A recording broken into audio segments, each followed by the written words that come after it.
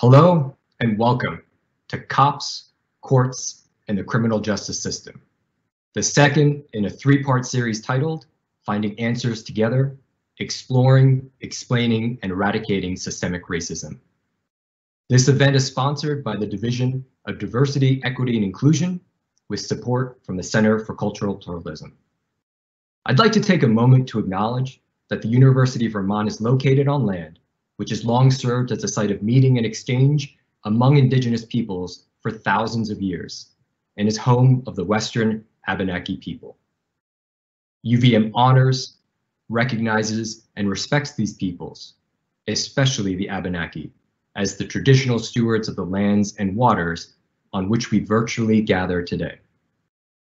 My name is Paul, he, him, his pronouns, and I serve as Senior Advisor for Strategic Diversity, Assessment, and Research in the Division of Diversity, Equity, and Inclusion here at UVM, and I will be serving as your host today.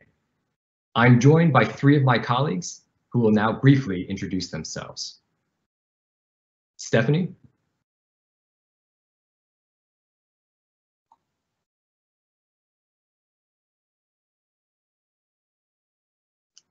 Stephanie, if you could please just unmute your mic, please.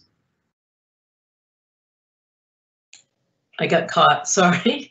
Yes, thanks for introducing me. I'm Stephanie Seguino. I'm a professor of economics at the University of Vermont. Thank you so much, Stephanie, and thank you for joining us today. Alec, if you could please introduce yourself. Hi, I'm honored to be here. My name is Alec Ewald, and I'm a political science professor here at the University of Vermont. Thank you so much for joining us today as well. Sherwood. Hello, my name is Sherwood Smith. I use he, him pronouns. I am director for the Center for Cultural Pluralism and senior executive director for diversity and engagement at the University of Vermont. Thank you so much, Sherwood. We're glad to have you with us. So as we get going today, we'd like to go over a few logistics with you. So all participants are on mute by default. Only our presenters will be speaking during this event. We do encourage you to use the live question and answer feature to ask questions or share comments with other participants or with our presenters. We will do our best to answer your questions and address your comments during the session. However, we would like to acknowledge that given the time allotted for this event, we may not be able to address every question or comment we receive. This session is being recorded, and the recording of the session will be available through our website within the next few days. Finally, this event is being live captioned by our colleagues at White Coat Captioning. Captions for this event are available at the stream text link shared in the event chat with all of you. So like our first session on systemic racism last week, our presenters will speak for about 30 minutes. We will then address as many questions or comments as we can, and we aim to end right around 1 p.m. with some closing remarks. At this moment, we'd like to go over just a few group agreements we'd like you to keep in mind. These agreements are one part of Glenn Singleton's Courageous Conversations About Race protocol. So the first is to stay engaged. There's a lot going on in the world right now, and we hope you will do your best to stay as engaged as possible with us throughout the entire session. The second is to speak your truth. We intend to share our research and expertise with you as authentically as possible, and we ask that you, particularly in chat, do your best to speak from your own personal experience. The third is to be open to experiencing some discomfort.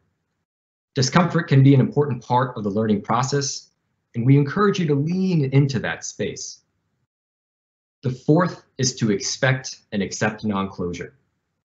Given the complexity and magnitude of systemic racism, this session is part of an ongoing process, and we hope we are adding to your ability to engage in it more effectively.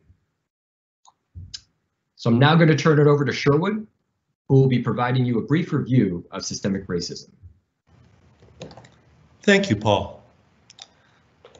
So I want to ground us in a basic understanding of systemic racism. For this particular session, one of the important things to understand is that systemic racism is very predictable. So one of the goals in working through this is to eliminate the racial predictability and disproportionality of which people in the US have access to legal services, are stopped or arrested by police, and receive differential treatments in the courts. Our speakers will talk more about this piece, but one of the key factors of systemic racism is this predictability.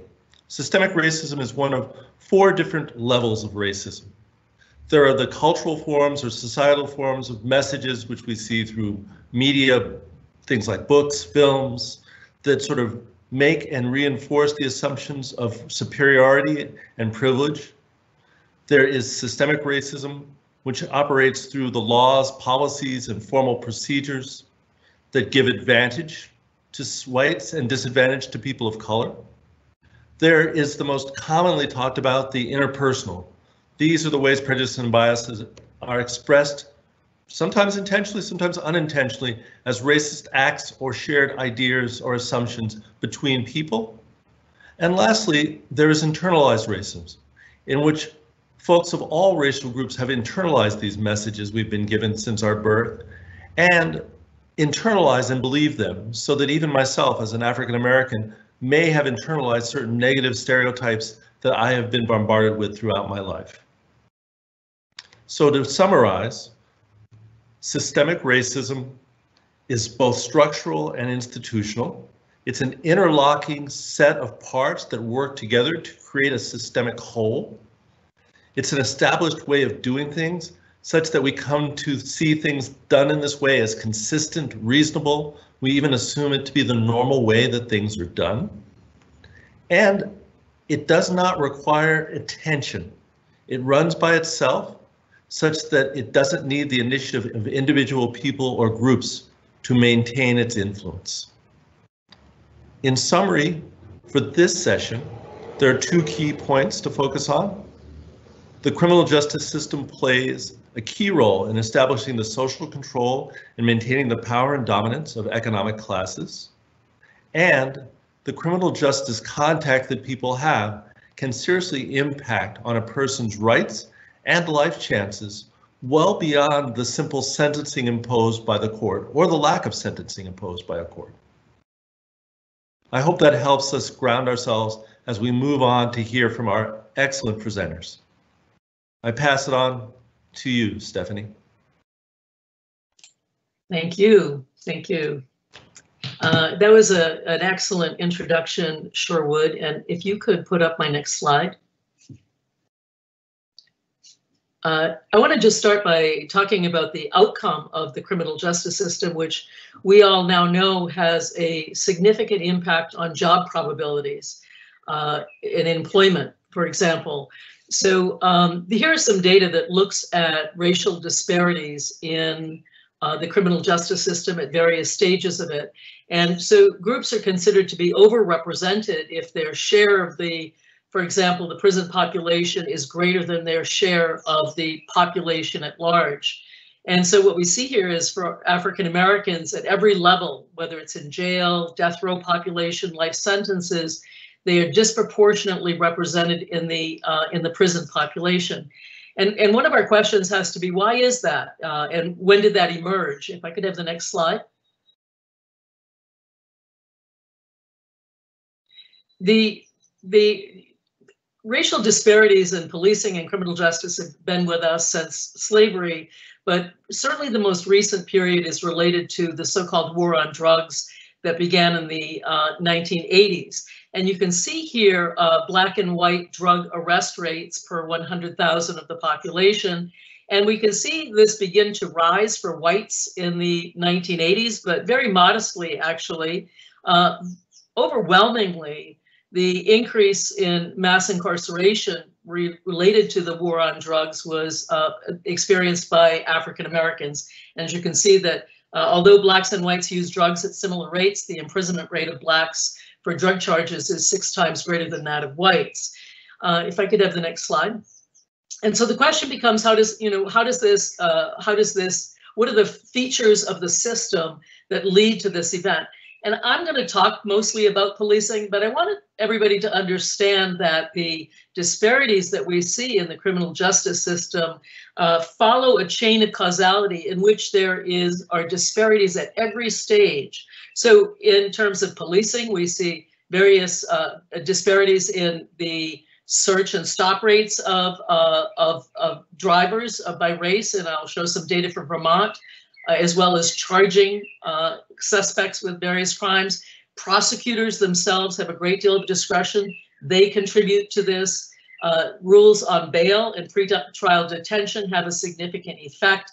If people are jailed and do not get bail prior to detention, they're much more likely to accept a plea bargain that gives them time in jail than somebody who's already out of jail. Juries, of course, has been demonstrated by a variety of data, can be discriminatory, especially if they are overwhelmingly white. And of course, judges demonstrate these disparities. So it's a long chain of causality, but really significant is the role of policing. If I could have the next slide. And actually, before I go on to that, let me just mention that studies that have looked at racial disparities in sentencing control for legally relevant factors. And when they do that, we still find that blacks receive sentences that are almost 20% longer than sentences of similarly situated whites. And in fact, that disparity grows the darker the skin of the suspect or the person who's been prosecuted. Next slide. And so there are a variety of explanations for this, and I want to talk about one that has more recently been discussed, and that is the role of implicit bias and racial stereotypes. That is, these generalizations, which may or may not be accurate, about people with various types of phenotype and skin tone. And so what we see is that has been cultivated in the US as a result, I would argue, of racism, is negative stereotypes of people of color and relatively positive stereotypes of whites. And so this acts as a stealth factor. We have all internalized this, as Sherwood said, and it affects our everyday decision making, even if we're not conscious of it. Next slide. And in particular, what we find is that Black men are strongly associated with threat or aggression, and that this impacts our ability to accurately assess behaviors of people, whether it's in policing or in other aspects of society. Next slide. So one of the things I think is interesting is that in Vermont, we often think that we're immune from racial bias. We think of ourselves as a liberal, progressive state. And very frequently, people will intimate that these issues of racial bias do not exist in Vermont. We were able, my colleague and I, Nancy Brooks, were able to interrogate that with data that was now required by the state to be collected by law enforcement agencies. And what I think is significant about traffic stop data is that traffic policing is the most frequent opportunity that we have as members of the public to interact with the police.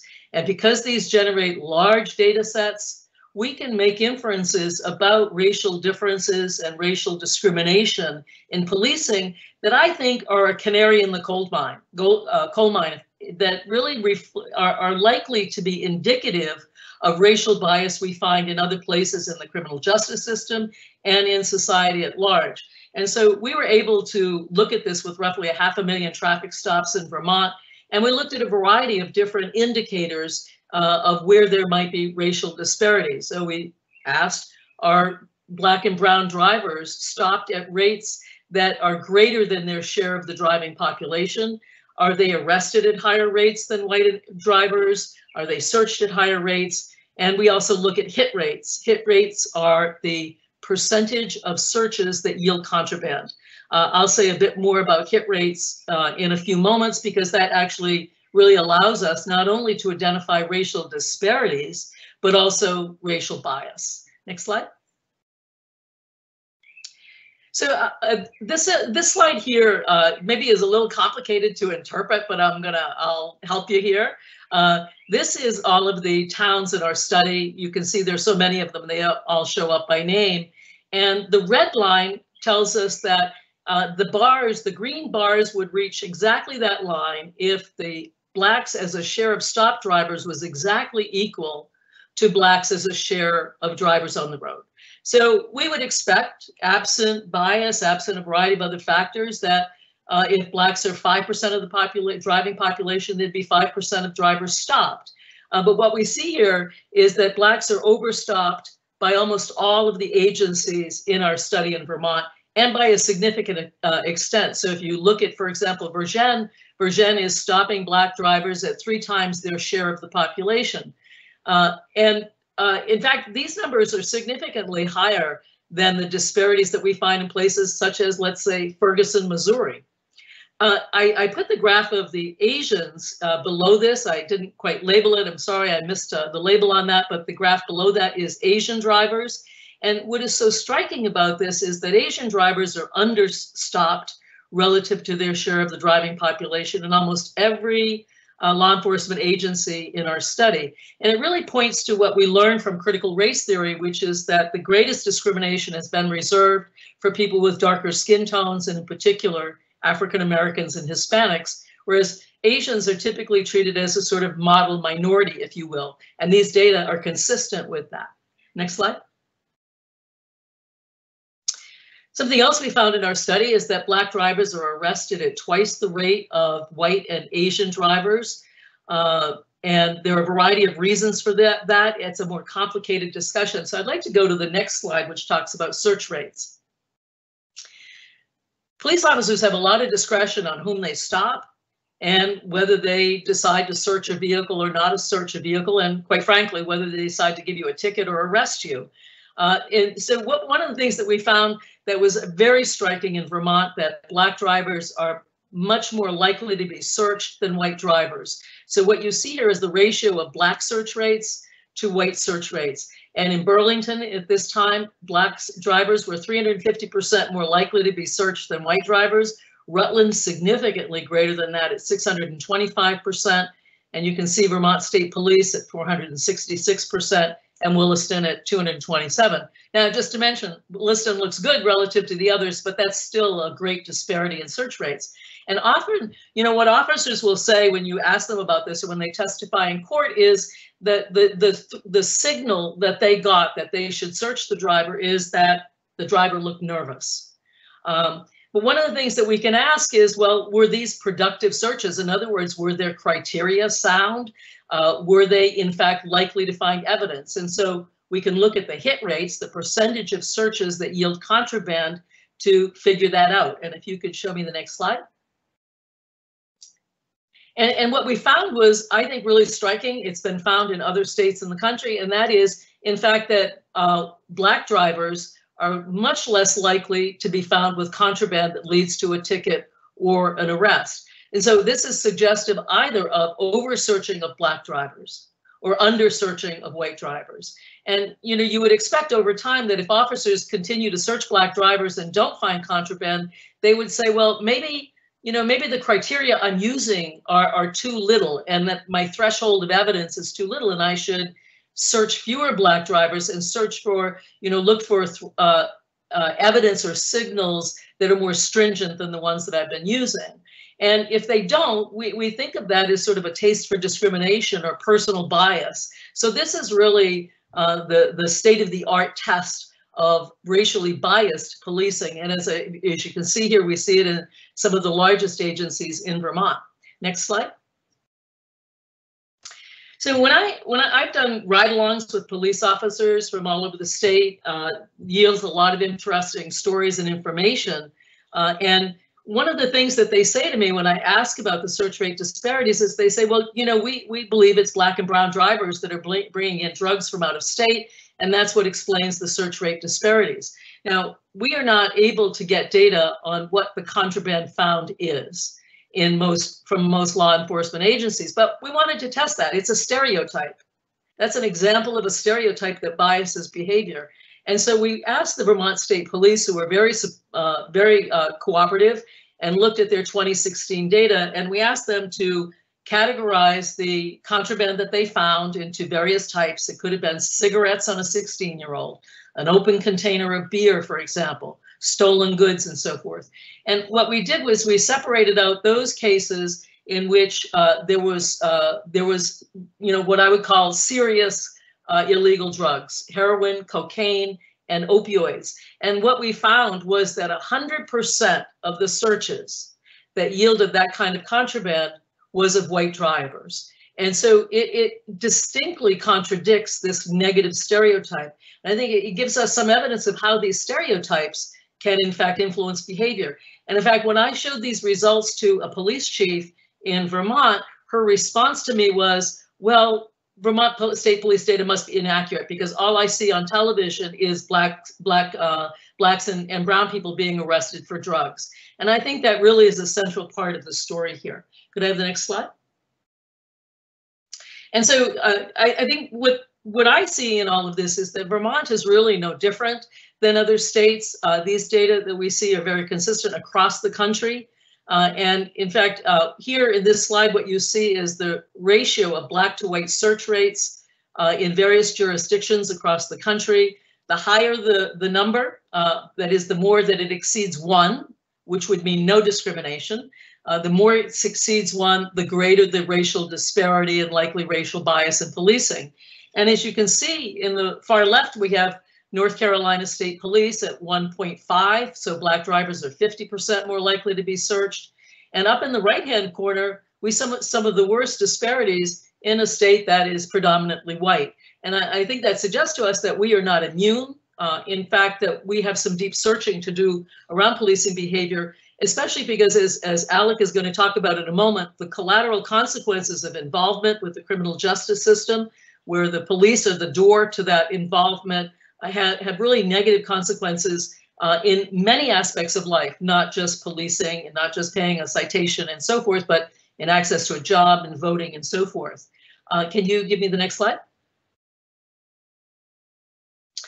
And finally, just one last comment, because this has been so much in the discussion lately, is maybe these disparities are due to what we would call bad apples, that there are individuals that are driving up these numbers. Our data show that that's not the case. Could I have the next slide?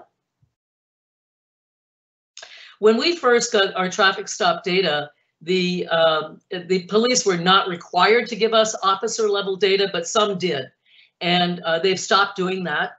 And so we no longer have this. But for our initial study, we had data on officer level data. And what you see here again is the bar, the brown bar tells you that the officers are stopping black drivers at the same rate that blacks are driving in the population. Anything above that means that black drivers are overstopped relative to their share of the driving population, and under means understopped. Anything less than below the bar. And as you can see, this is the Bennington Police Department, which has been in the news quite a bit lately, and a majority of officers are overstopping. Could I have the next slide? And here is the Burlington Police Department. Here too, what we see is that this is, it's not individual officers that are causing the disparities at the agency level, but rather, I think many of us link this to culture. And leadership. In those places where there's strong leadership and there's a culture that's an anti-bias culture, I think you'll see different outcomes. But it is certainly cannot be attributed to bad apples that if we got rid of them on the police force would solve all of our problems. Last slide. Great, so thank you so much. That was my thoughts on this, and I turn this over to Alec Ewald.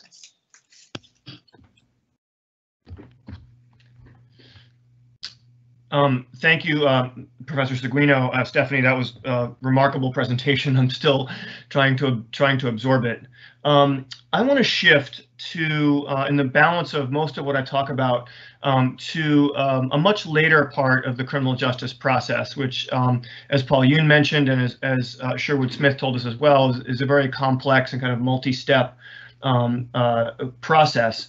And Paul, you can go ahead and go to the next slide, because I did want to kind of echo and just say a little bit about the language that we're using here, And academics are kind of justly infamous for, focusing too much perhaps on language in certain settings and getting in fights about words that don't matter. But these really do, and it's really important to understand some of the different functions of this. Professor James Foreman Jr., in his brilliant book, Locking Up Our Own, he starts with this conundrum that he really wrestled with. He was a public defender in Washington, D.C. He defended a young African-American man. It hadn't gone well. And he was looking around the courtroom and realizing not only are the two of us Black, people of color, but so is the judge, and so is the prosecutor, and so are the bailiffs, and so is the police chief, and so are most of the city council. How do I make sense of this? And today, this is something that a lot of us are wrestling with too. If you see mayors, whether it's de Blasio or police chiefs, and in some cities, the police themselves, who might identify as anti-racist and as reformers, but are the indisputable results, as Professor Seguino showed, are terribly and damagingly discriminatory. That's the function, or one of the purposes of this language, of talking about structural or systemic racism. And I think it's so important to understand it as different. And of course, there are, I hope you caught that Professor Seguino was very careful in trying to delineate sort of different types and what different types of evidence supports and doesn't support. But one element of talking about systemic racism is to distinguish it from what Sherwood Smith referred to with regard to kind of interpersonal or conscious supremacist views. So you can go to the next slide, Paul. Thank you very much. But it's not soft to speak of systemic or structural racism. It's still very much a call to action. I also wanted to say just quickly, and again, Professor Seguino mentioned this as well in some of her early slides, but our focus, as it should be today, nationally and today in this session, is on race. And the damaging and terrible kind of inequities that you see on the long lines of race. But it's really race and place. It's really race and poverty. As we sort of people move to understanding the broader and complex shape of American racial discrimination and American punishment generally, about 2/3 of the people in prison come from the lowest slice of the income distribution. So Paul, you can go to the next slide, but I think that was really important just to kind of register that if you want to talk about that in terms of intersectionality, or if you just sort of able to have that aware. So beyond the sentence, and again, I'm going to keep going back to Professor Seguino's presentation because it was so important. If I'm stopped, if I'm arrested, if I'm charged, if I go to court, if I wind up getting a conviction, each of those interactions can leave a mark on my record, can build a criminal record for me. Something like 75 million Americans have a criminal record of some kind. And beyond the sentence in time, and beyond the sentence in space, these collateral consequences or invisible punishments can have very serious damaging effects on people's citizenship status, people's individual lives, people's life chances. Very important, you don't have to go to prison to suffer these. A conviction, a felony conviction, is the most common threshold, but because they're not formally defined as punishments, there's almost never an obligation for courts or prosecutors or even my defense counsel to let me know that they might come with a conviction. And they can be added 10 or 20 years later, and I'm still affected by them, which is also not true if they are formally defined as punishments. And finally, Paul, you can go to the next slide, but this last point, these are imposed on broad classes of offenders. They're not like offense specific. So I'm not talking about you are convicted of a firearms violation and you lose your gun rights. I'm talking about people who are convicted of any kind of felony. It's really important here to use person first language. And I assume that a lot of people involved in this conversation today are familiar with the sort of dehumanizing impact of using non-person first language. But here there's also a second reason, and there's some really good research, by the way, about the impact in this specific setting of person first language, which perhaps we could talk about more later. But there's also the accuracy element of this. And these bullets in this slide are a little bit mixed up, but here's the thing. Having a charge or having a conviction that's later expunged, I might still suffer some of these civil or collateral consequences, even if I haven't been convicted technically of a felony. So if you hear me say people with criminal justice backgrounds or people with records or justice involved individuals, I'm not just using person first language for the sake of using person first language. It's that collateral consequences, including some serious ones, affect people even people who do not have felony convictions. So some collateral consequences, you can move on now, Paul, thank you. Some collateral consequences in some places might affect a person even without a felony conviction, or perhaps without a conviction at all. I wanted to be sure to note, in some of the brilliant literature on so-called collateral damage or the collateral impact of American punishment, you see some of these areas, and these are a little bit different from collateral sanctions as I'm defining them.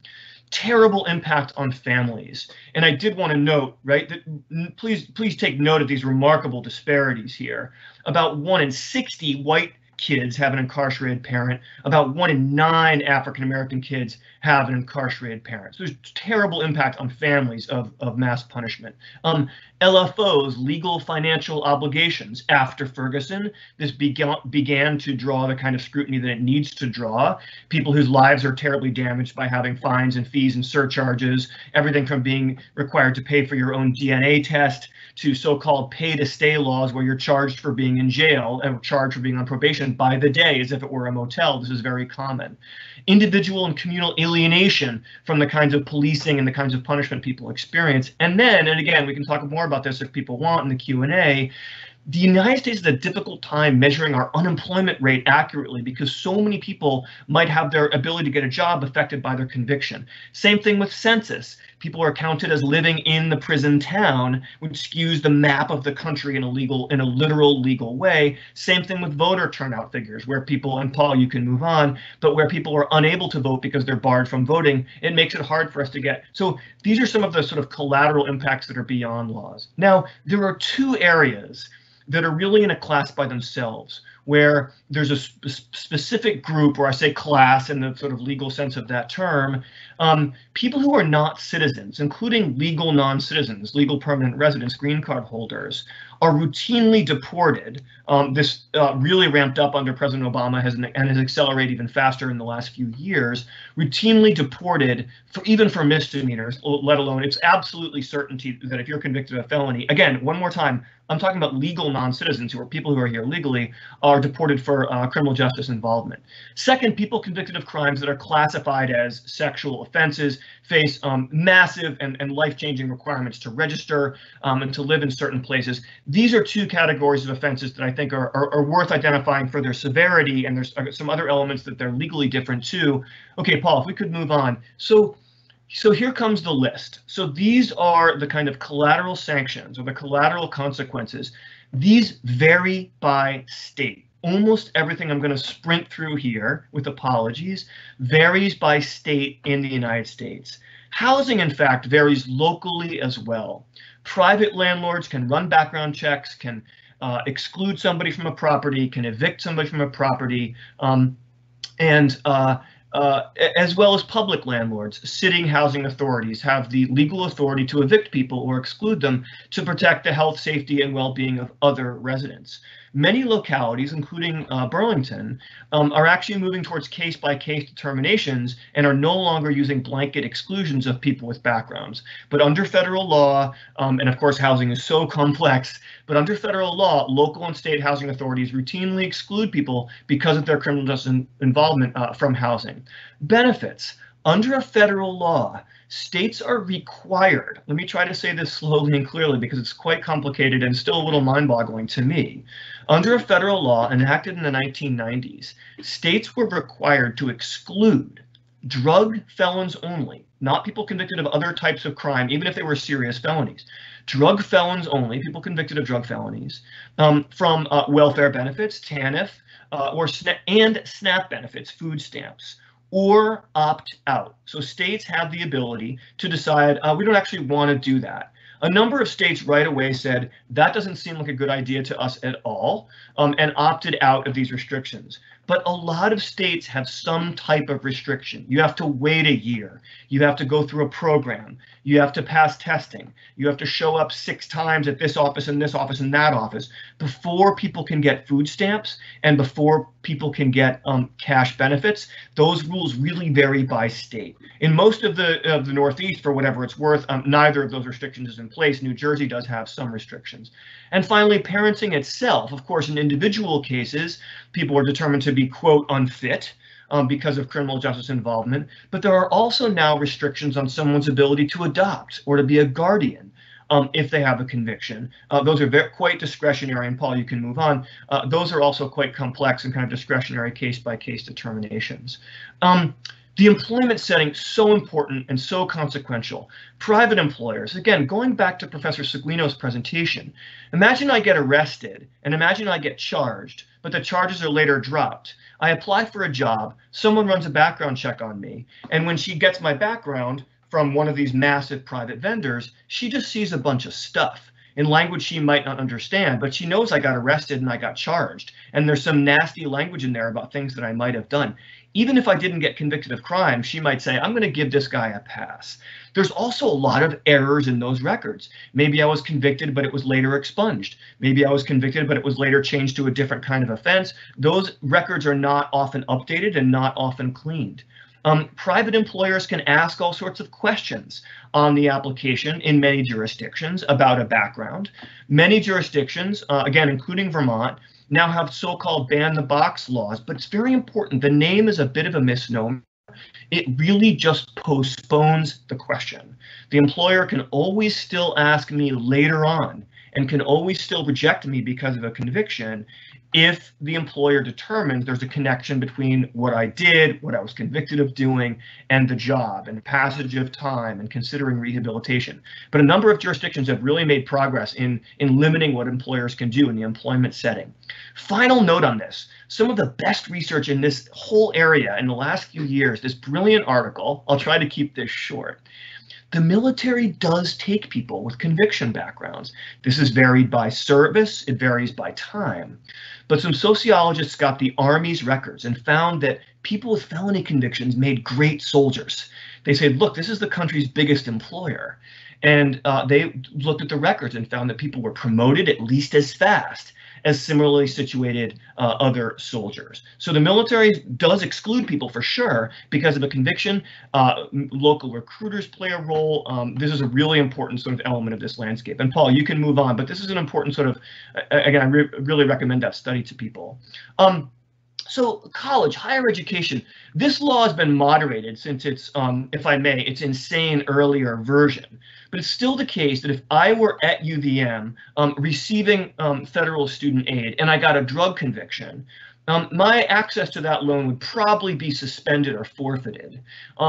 If I went through a program, if some time passed, right, and I took some tests, I could probably regain the access to those federal student loans. Of course, campuses are free to exclude people, applicants with records, but it's very important to note here, a number of colleges, and I'm proud to say through the work of Kathy Fox and colleagues here at UVM, we're one of the universities that now offers 4-credit classes in Vermont's facilities, Vermont's jails and prisons.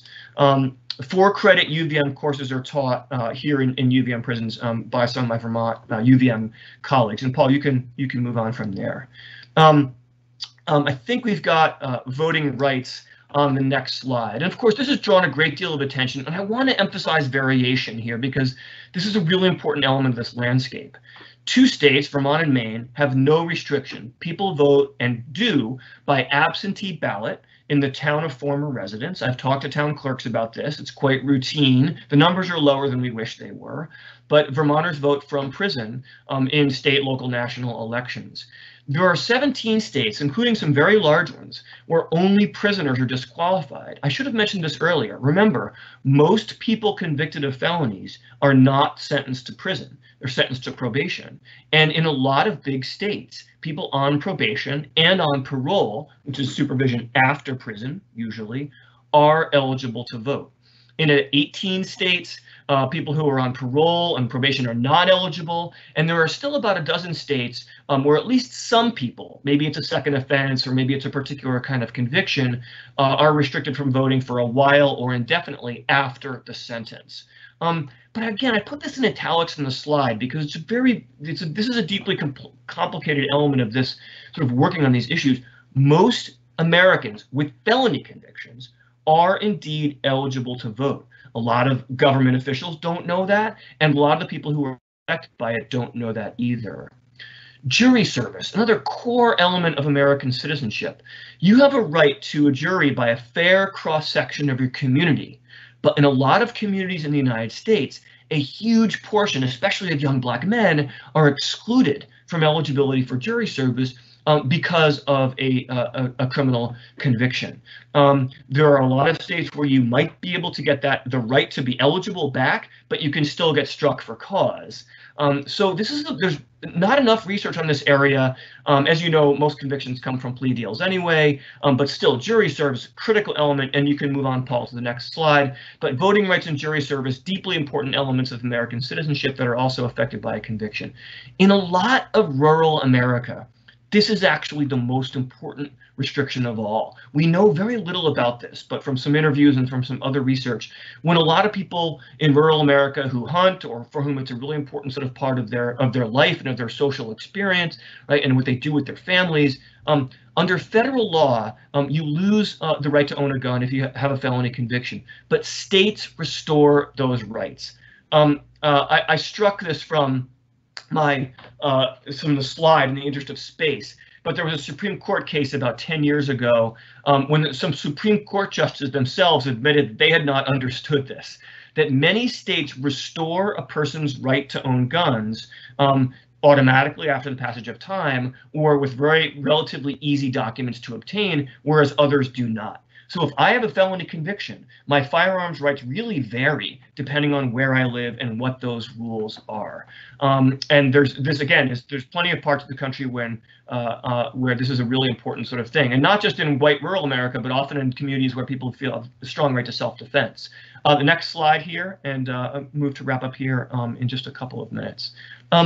And I want to close with this language, because a lot of people who have written and who are pushing for reform and through litigation and legislation on these issues have really said, look, if a person has a conviction in the United States or has been involved with the justice system, we really need to think of them, and Michelle Alexander has used this language, it's really a creation of a caste, as strong as that language is, because so many of these rights and privileges are diminished. It's internal exile or it's civil death. At the same time, there's so much variation, there's so much discretion in these rules, that what we really have is the system where some doors may open for some people in some places. Discretion and discrimination travel together, as a late great law professor once observed, and so this is a problem. But I did want to close on the note that this variation is a problem in many respects, but it's also an opportunity for reform, because there's opportunity for pressure and for change in so many localities and so many states in many of these different areas. So that's my sprint through the landscape of collateral sanctions, and I look forward to continuing the conversation. Thank you.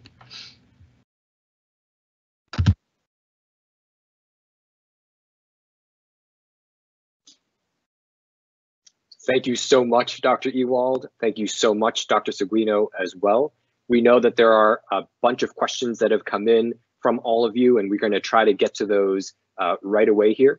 I believe that the first question is going to be going to Dr. Seguino. And Dr. Seguino, if you could just make sure that your mic is unmuted. One more time. I am looking at the question here. The question was, am I going to mention that I was targeted by the Burlington chief of police in social media through social media for daring to share this information publicly? Thanks for that question. The question mentioned it, so I don't need to, but I will comment on it. I am hopeful that we are at a different stage with the George Floyd killing and protest, that and the outpouring of stories across the United States of terrible interactions with the police, that the Vermont police will begin to listen more to the stories of people, of citizens, and to be willing to engage in a process of self-reflection as compared to defensiveness about the data. So that would be my response to that. Thanks.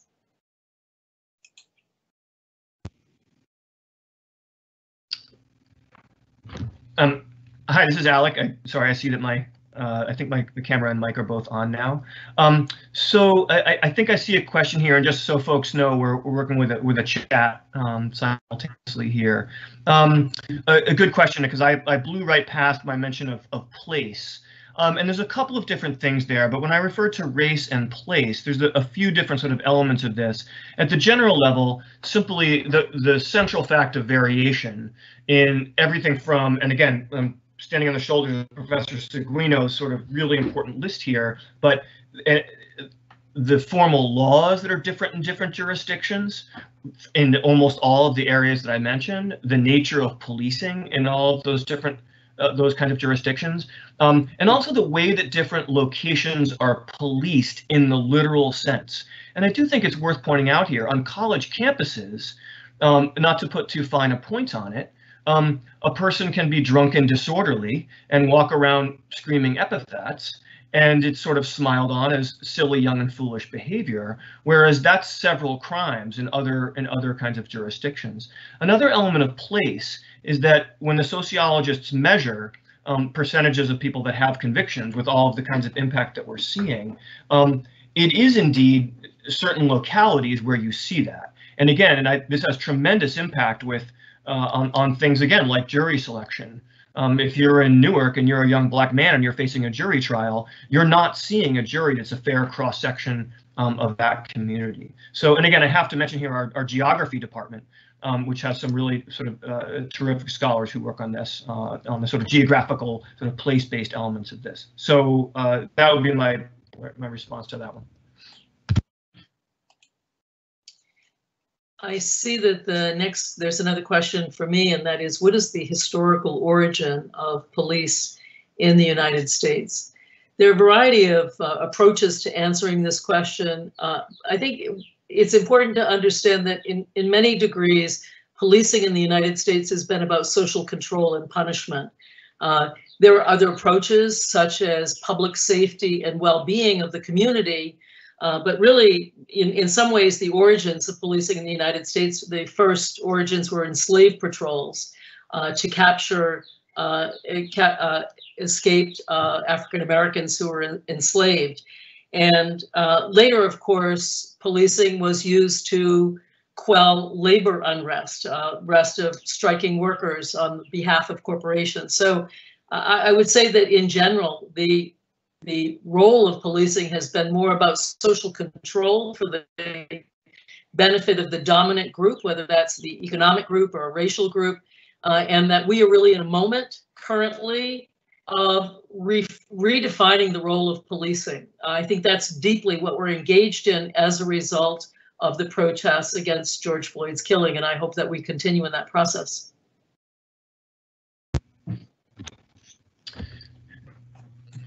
I want to thank whoever has asked this next question as well, because it's a really great question. The question is, shouldn't we expect, I think is the point, shouldn't we expect, quote, case-by-case determination to lead to more racial disparity?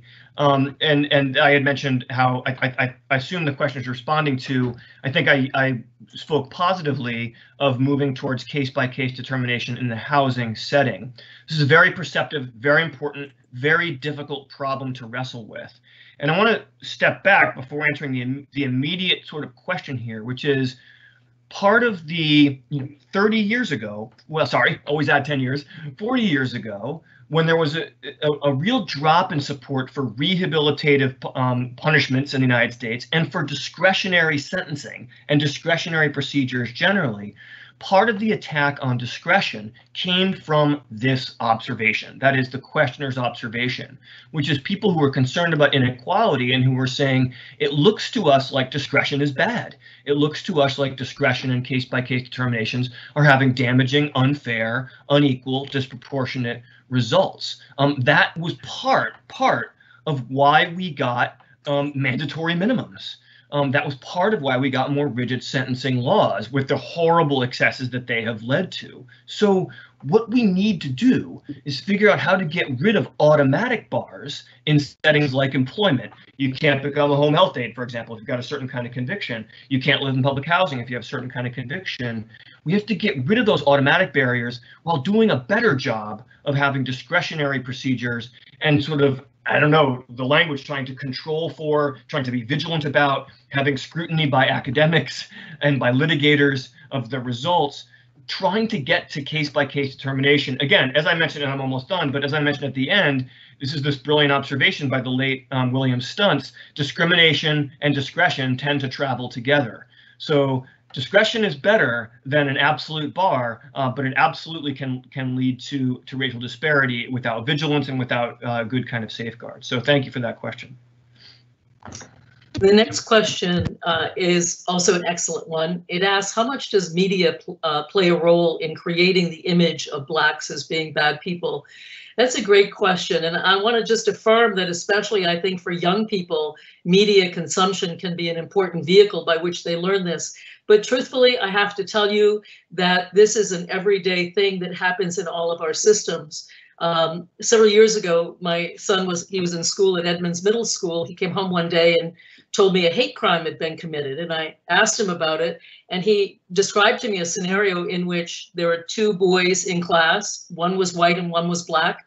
Both were acting up, nothing serious, but just being kids. And the teacher only sent the black boy to the principal's office. And I think it's instructive that he experienced that as a hate crime. So it's also everyday acts that we see, walking down the street and women clutching their pocketbooks when they walk by a person of color, for example.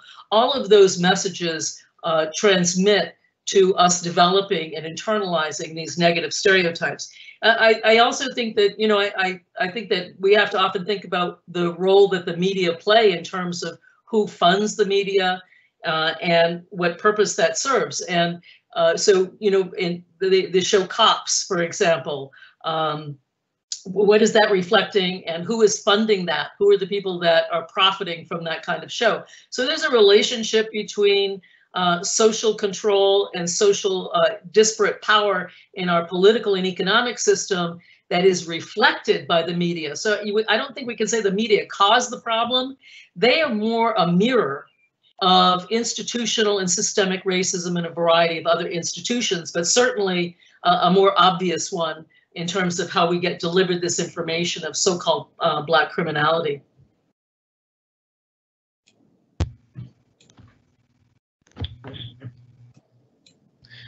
There's a question, and with apologies, Professor Seguino, I might hand this right back to you, because there's a question about concrete solutions that I think is really concerned with reforms to policing specifically. And of course, I've been following and engaging in some of this conversation. There's a really good group 8 that can't wait about some specific reforms to policing, the kinds of immunity that police involve, and the kinds of protocols that about their specific uses of force and things that are prohibited, and things about bystander rules within the police force. But I think the question really is about, you know, what kind of actual reforms can we push for in policing generally, and then specifically here in Vermont? And you're just much better qualified to sort of comment on that. So Thanks, Alec. I don't know about better qualified, but I have done a lot of talking to police chiefs in Vermont. You know, the data for me actually is very important. I often think of the data as giving us feedback on our behaviors that we're not aware of. And, you know, similarly, if you go to you get on the scale and you realize you weigh more than you thought you did, it gives you feedback to adjust your behavior. So I think data is an important step. One of the things that we find in Vermont is that the police agencies simply don't use the data. But beyond that, you know, what I find is most significantly important is the role of leadership, and therefore hiring police chiefs that are committed to eradicating this problem, upholding this as a goal, and using all of the tools at their disposal to do that, whether it's at the training phase, the hiring phase, or the monitoring phase of police officers and their actions. So I want to just give you one example that I think is instructive. A police agency in Vermont shared with me that there was a complaint against a an officer of racial bias against a Black family that he had stopped. They called the officer in. They pulled the video of his car stop before this Black family and after. In the first car was a white family. He walks up and he says, "This is my name. Here's my," introduced himself. "This is the reason I stopped you," and very politely continued with the interaction. And then it came to the Black vehicle, a family. He walks up and he says, "Do you have any drugs or weapons in this car?" And then the next video was of a white family in which he approached very politely. What was interesting to me was that the officer was not even aware of this behavior. So I think that using data, holding ourselves accountable are important ways to do this. And I think there's another comment I see here that also relates to about policing in general. Is it necessary or unnecessary? I mean, partly what we have to do is to rethink policing, which is not about a warrior mentality, us against them, and social control, but I think has to be about wellness and public safety. And it means that if that is the goal of your police department, you will attract a different type of person to the police department. Finally, let me just say one other thing about training. We have a training system that I think is deeply flawed. There was a woman who went to the Vermont Police Academy who was ready to drop out because it was so warrior-like and militaristic, and it wasn't what she had signed up for. So in many ways, the training excludes the kind of people that we would want to have do policing. If you go to a country like Norway, 4 years of training is required as compared to 16 weeks here. And that requires a full year of psychology study.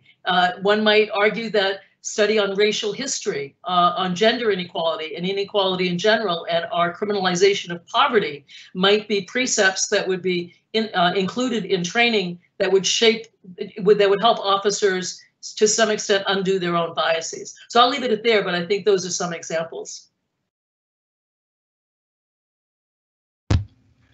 There's a question has come in. I want to thank the person who posed this question. It's kind of this cumulative, scenario. A person who's wrongfully convicted is not able to expunge the conviction, which is a wrongful conviction, and then sees their employment prospects limited, including perhaps the idea of working at a university.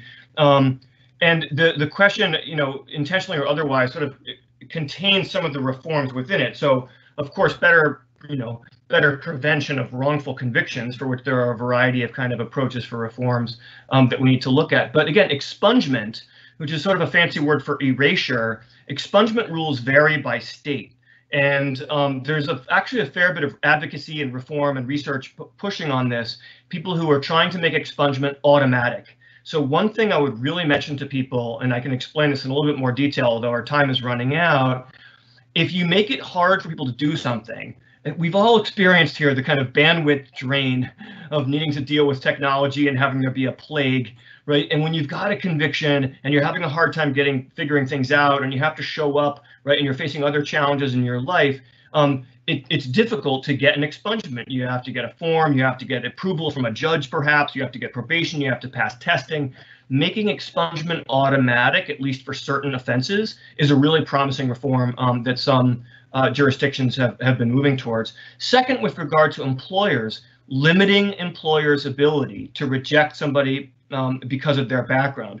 For example, limiting it only to a conviction or only to a certain kind of conviction, or as in jurisdictions like New York, saying, no, the burden is on you, employer. You may not reject somebody unless, boom, boom, boom, the conviction is related to the job, not enough time has passed, there's no evidence. So flipping the language, so the burden is on the employer rather than on the applicant. And then finally, cleaning up records. Cleaning up criminal records. There's different statutory ways to do this. Require the private vendors of employment records to clean their records more often.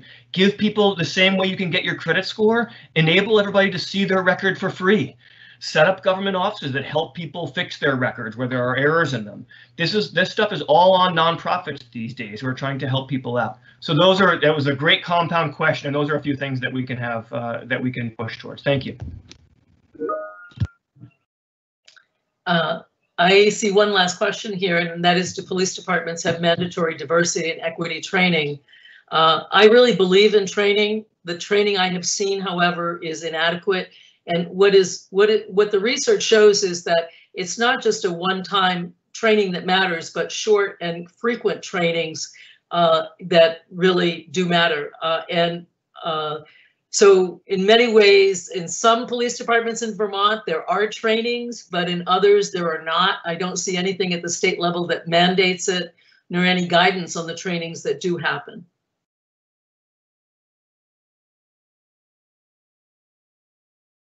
Thank you so much, Dr. Seguino. Thank you so much, Dr. Ewald and Dr. Smith as well.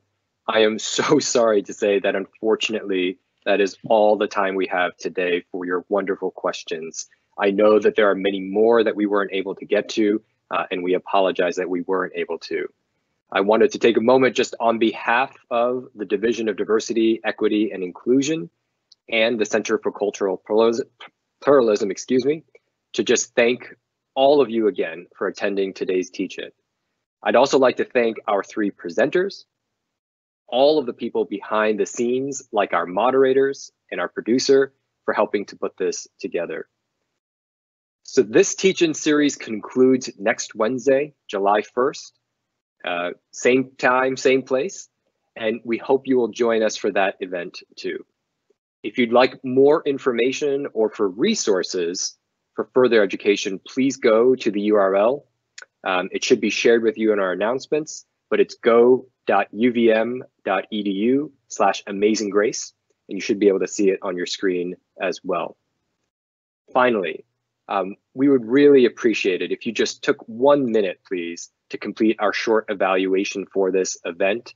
This would really help us get a better sense of what you learned and gleaned from this, as well as what we could be doing better for next session as well. So thank you all so much again. Please be well and take care.